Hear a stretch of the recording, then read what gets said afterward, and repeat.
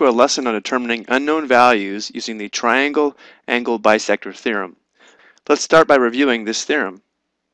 The triangle-angle bisector theorem states that if a ray bisects an angle of a triangle, as we see here in purple, meaning this angle here is congruent to this angle here, then it divides the opposite sides into segments proportional to the lengths of the other two sides of the triangle, meaning the length of BD to the length of DC will be equal to the ratio of the length of AB to the length of AC.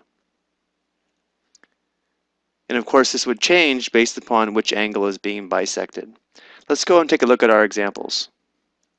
Here we want to solve for the value of x given that this ray bisects this angle of the triangle. So it divides this opposite side so that it's proportional to the other two sides of the triangle. So in order to solve for x, our proportion would be 5:3 as 4x plus 1 is to 15.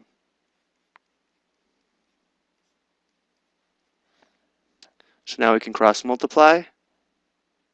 3 times 4x plus 1 must equal 5 times 15, that's 75.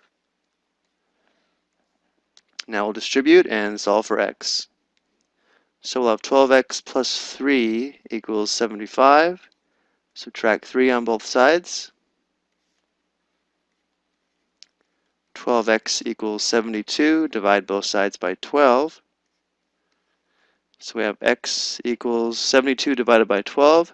That would be 6. So if we were asked to determine the length of this side, we would substitute 6 for x. We'd have 4 times 6 plus 1. So this side of the triangle would be 25 units long. Let's go ahead and take a look at one more example. Again, we have the same situation. We have an angle bisector of this angle here. So it divides this side of the triangle so it is proportional to the other two sides of the triangle. So the ratio of 4 to 3x minus 3 must equal the ratio of 10 to 18. Now to solve for x, again we'll cross multiply. So we have 10 times 3x minus 3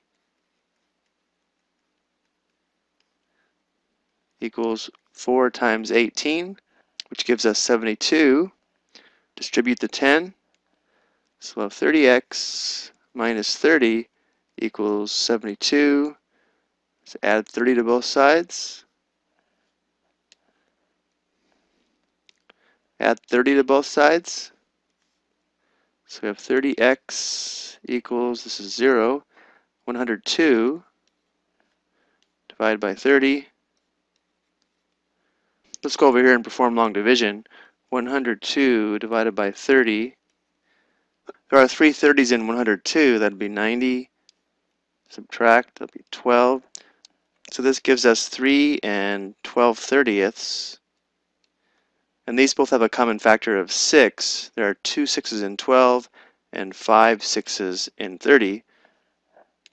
So x is equal to 3 and 2/5. If we want to have a decimal, that would be 3.4.